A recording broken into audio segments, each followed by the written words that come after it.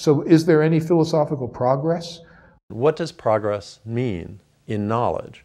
Is there progress in science?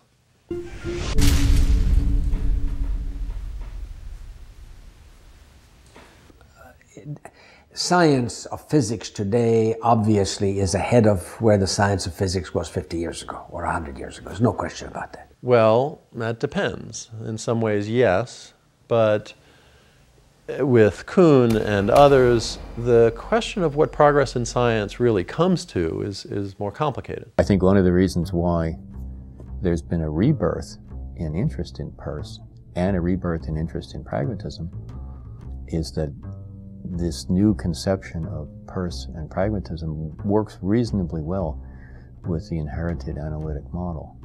Analytic philosophy, with its scientific dogmas of progress and the close kinship of philosophy and the sciences. There is a kind of vision about solving problems, and it works very well in medicine, and it works very well in physics. Analytic philosophy has so divorced itself from the problems of men, as John Dewey put it. You know, this sort of realism, philosophy's job is to find out what is true. Philosophers talking to other philosophers, bottled up in their little world, their little bubble, what constitutes the dominant members of the APA. And that's not the model of James, that's not the model of Dewey, it's not the model of Emerson and Franklin, but it's the model that philosophy seems to have adopted. So our job is to find out what is true. William James essentially says that there can never be a final philosophy, there can never be a finished philosophy, that the mark of adequacy of any philosophy is that it has to find room for somebody else's experience. But it doesn't work very well in poetry. It's a little bit like, you know, has music improved since Mozart? Well, no one's going to really beat Mozart or Bach, but, you know, we have Brahms and Beethoven. And I don't know if they're better than Mozart, but I'm sure glad we have them. And it doesn't work very well in philosophy or in painting. The progress, you know, I've just said no one's better than Plato, but we have a lot of other people to look at. So we have Plato, but we also have Kant and Descartes and Emerson to think of, and that's certainly a good thing. We did that sculpture. We know that one's done, so we don't need to do that one again. So it's a different kind of discipline. The questions philosophers pursue are of a different order than scientific questions. So how should we live? What can I know? Not just what do I know? Are so abstract and basic and fundamental that the idea of answering them, and therefore making progress, seems the wrong yardstick to use.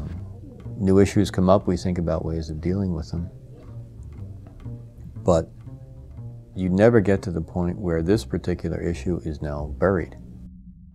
It seems to me that one of the crucial aims or responsibilities of the scholar, of the thinker, is to recollect.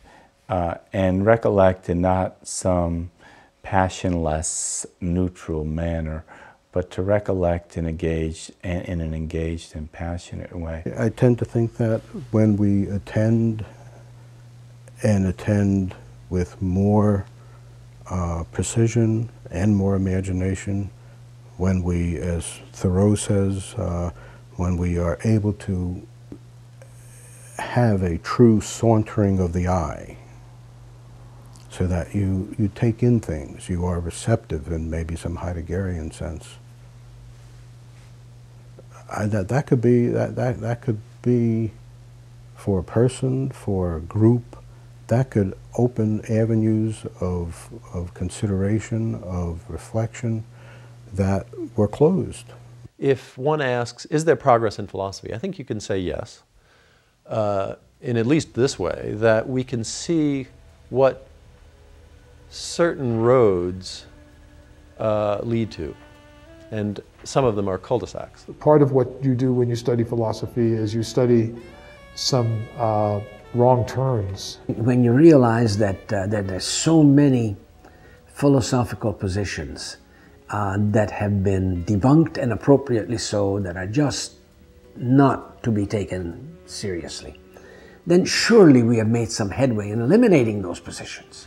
In the time of James and Dewey, just defending the idea that, which is still maybe the majority position in philosophy, that the so-called secondary qualities like color are in some way in our minds, or they're just powers in the object to produce certain sensations in our minds.